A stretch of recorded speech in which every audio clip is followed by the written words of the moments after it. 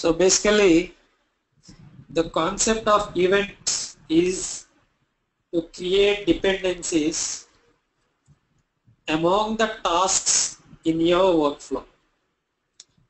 The concept of events is used to create dependency among the tasks within your workflow. Okay, say for example you have created a workflow with some 25 to 30 tasks. Now obviously if it is immediately available, we can create a link and say that it needs to start after this task, this needs to start and all. We can create a link if it is a simple workflow like that. But what if it is a very complex workflow? You have some 25 to 30 tasks created in your workflow. Now you wanted to create a dependency between a couple of tasks, task A and some task B. These two tasks are not connected immediately in a flow. Based on your design, task A is somewhere and task B is somewhere. But still you want to create a dependency between these two, saying that task B has to be started only when task A is succeeded. Okay? Say for example like this here, C1 is somewhere, C2 is somewhere. I cannot directly create a link between these two. But still I want to make sure this C2 is started only after the successful completion of C1 here. So in order to create such kind of dependencies among the tasks of your workflow, there is a concept called events. So what we will basically do is, and basically event is nothing but a flag. Okay, event is nothing but a flag. Just remember that. Event is nothing but a flag. So what we are going to do is, after the completion of C1, I will raise a flag saying that, okay, I am done here. And here at C2, I will configure it to wait for a particular flag to be raised somewhere. Okay, a particular flag to be raised somewhere. Until that flag is raised, I will be keep waiting here. So that's what the concept of event is. As simple as that. Event is nothing but a flag. We will be waiting for a particular flag to be raised here, and we will be raising a particular flag here when we are done somewhere. So that's event raise and event wait. Event raise is to raise an event saying that I am done here and whoever are waiting for me can go ahead.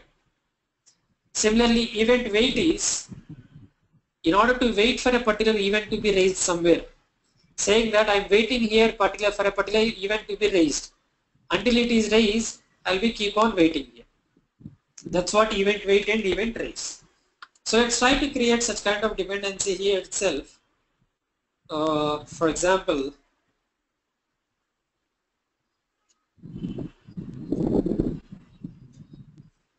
I'll create event wait here and event raise.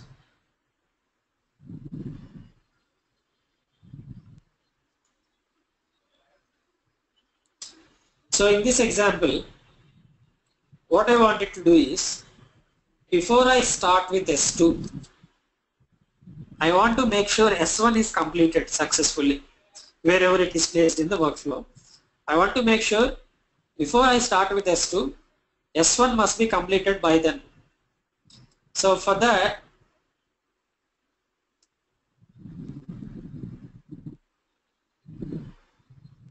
what I am doing is, before S2, I have placed event wait. Okay, and after S1, I have placed event raise. So before we configure these events, first we need to create an event. Event is nothing but a flag. So where do we create? Go to edit workflow. You'll see a tab called events. Here you can create as many events as you want. Okay, these are nothing but flags. You can give the names accordingly. Let's say I'll give the name like event ABC. Okay, so once I created an event here, I'll configure this event raise to raise that particular event ABC. And in this event wait, I'll configure it to wait for that particular event ABC to be raised somewhere. So let's do that. Event raise, open, properties. You can choose here from the browser. You can see the one that we created, event ABC. So I'll select there and come here in the event wait. Again in the events, user defined, and if you click on browse, you will see the event that we have created. So now I've selected the same event which I'm waiting here and which I'm raising here. Okay, so now let's start this one. So both started.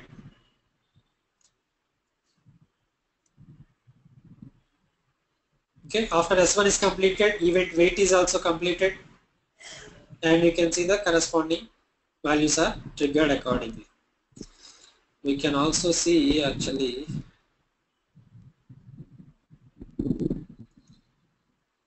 the arrow mark indications.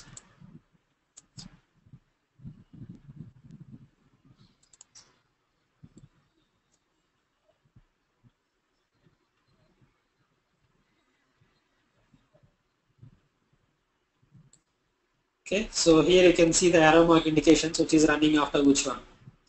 So after C1, it waited for event wait, right? And after S1, event raise was selected. Here you can see the arrow mark all the way coming here. And after this, the control went to C2. Okay, in Gantt chart, you will be able to see the flow, how they happened and all. So that's pretty much about event wait and event raise. The concept of events is to create dependencies among the tasks of your workflow. Okay, so with that we are done with all the tasks that are available in Informatica Workflow Manager. 9 tasks totally: session, email, command, assignment, timer, control, decision, event wait and event raise. Any questions on this one? You can let me know. Raj, let's say my scenario is like I need to run only on 2 days, like on Monday and Thursday. Then can I take timer task? Is it no, in that case, no, timer cannot be used for that. You can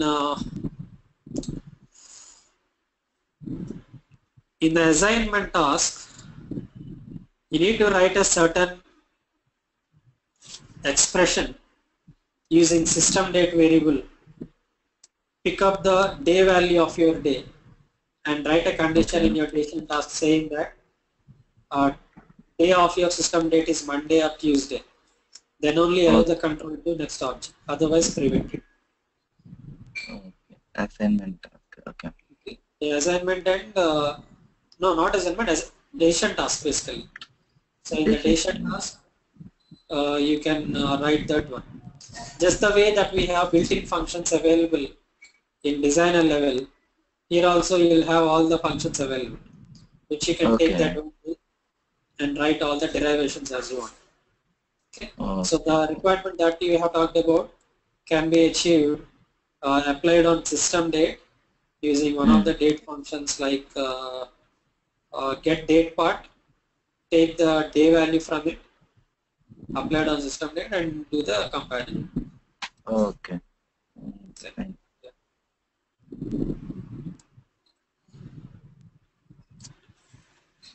Any other questions?